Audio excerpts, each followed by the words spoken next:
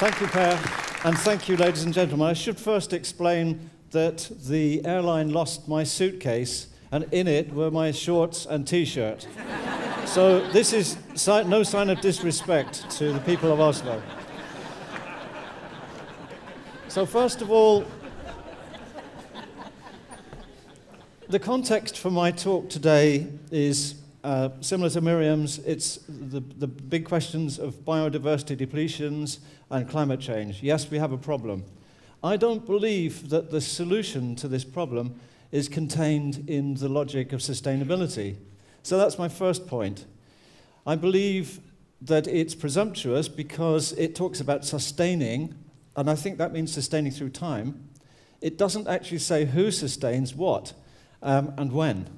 And so, although the principle behind it was a good one at one time, I think it's confused us and delayed us. So what is the problem? Usually within the discourse of sustainability, we think in terms of resources. I think that's correct.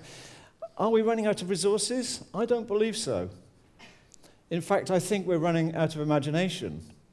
And indeed, one of the problems of the paradigm that we're living in is that design has shaped this. So this is my particular background professionally. How can we redesign the process by which we reduce our consumption? That's the normal way we see it. But habits are promoted by beliefs and assumptions, and those are contained in language. So what I'm proposing today is that we have a very long-term backlog of assumptions that go back a long way, and that we live through these assumptions in our language and discourse that shapes the idea of sustainability.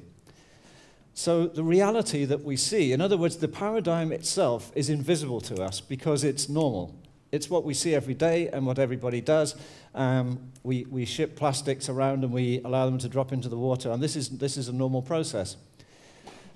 And some of this, I think you could say, goes back to some of the mathematicians who confused numbers with reality, and also with people like Plato, bless him, who was so keen on actually industrial throughput. His theory of form, I believe, was based on a kind of early production system that is similar to Henry Ford's production system. And this led us to a belief in the West, at least, that nothingness is something to be feared or despised. And so we have a paradigm that needs to be where bits and pieces need to be drawn together.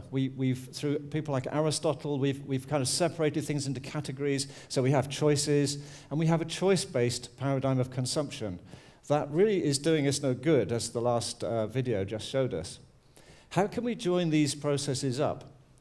And in Plato's world, what he surmised was that there is something very magical and special about what lies underneath the things in front of us.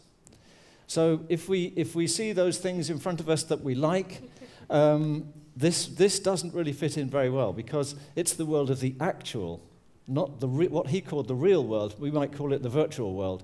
And the virtual world is kind of neater, it's tidier. The virtual world is something that we can measure more easily, and it's something in which we can exchange more easily.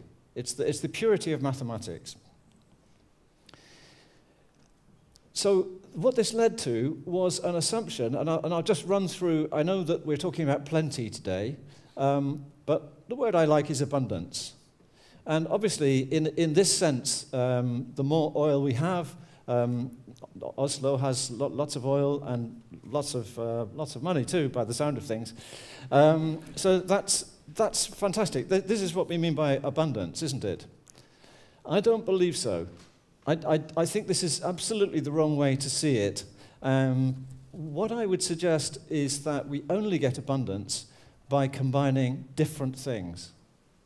So difference, assuming we don't get thorium-based energy supply to keep us back on the track that we want to sustain, we will need to see the energy prices matched by a diversification where difference is most important to business policy, and therefore diversity is extremely important.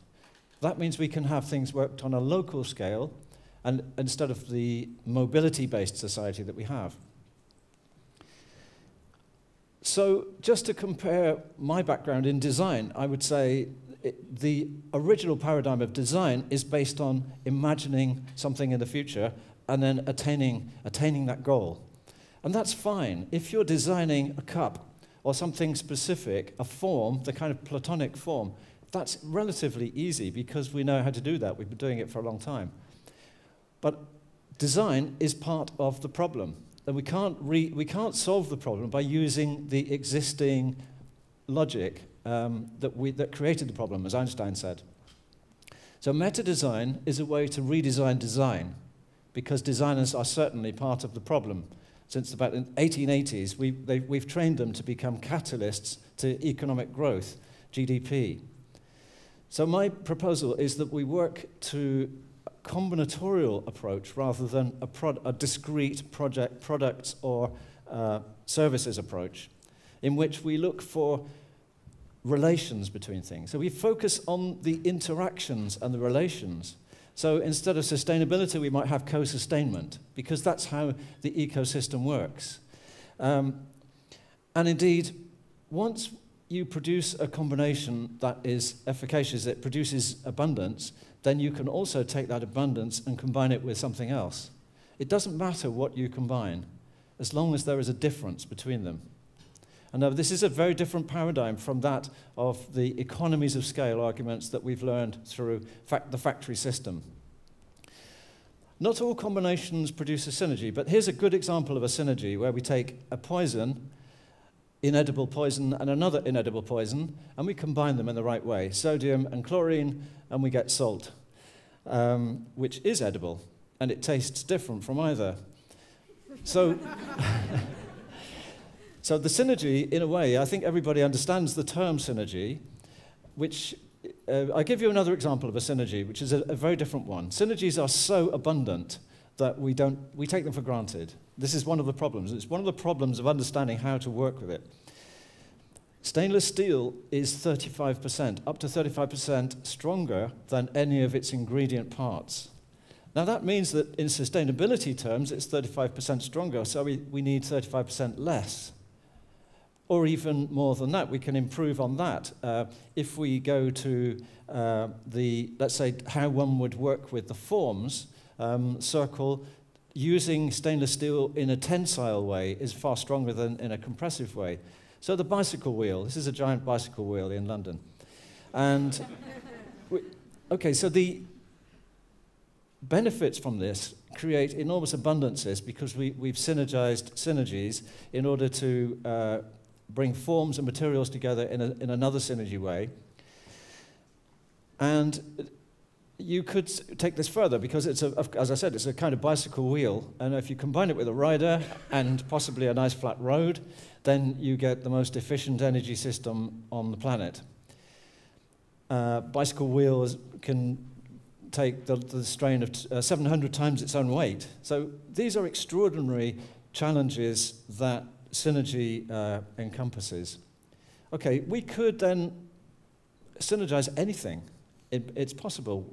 In fact, we should, in my opinion. We should really try to step back and see the world not as a set of bits, chemicals and technical fixes and gadgets and so on, which is what the Platonic paradigm led us to, but we should join up different things in this kind of way. Okay, so that's going to lead us to many different solutions, many different abundances across the whole system. And in this case, we have 8 starting points. We've just chosen 8 things, and we will get then 28, a minimum of 28 synergies from that, and then we can synergize those. The problem with this, if we're using it in the methodologies of human beings and human brains, is that those 28 relations rather exceeds what our poor brains are good at. This is fairly recent brain research that tells us that maybe we're quite good at dealing with 4 interdependent things at once. Beyond that, we get a bit shaky. So my solution then is to think on a very pragmatic basis in terms of a quartet. Now that quartet sounds like 4 human beings. I will describe it in those terms, but it could be for anything. It could be for causes or for problems. It could even be problems. You can combine problems and create synergies. But this is some interesting mathematics, that you get 6 times more abundance from a quartet than from a duet. How come?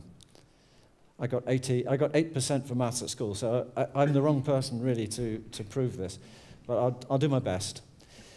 If you start with a duet, let's say we've got 2 people and they work together, and they each produces something, maybe a sound on a violin, and then we get a synergy from them, something that combines the 2. So we have then 3 things.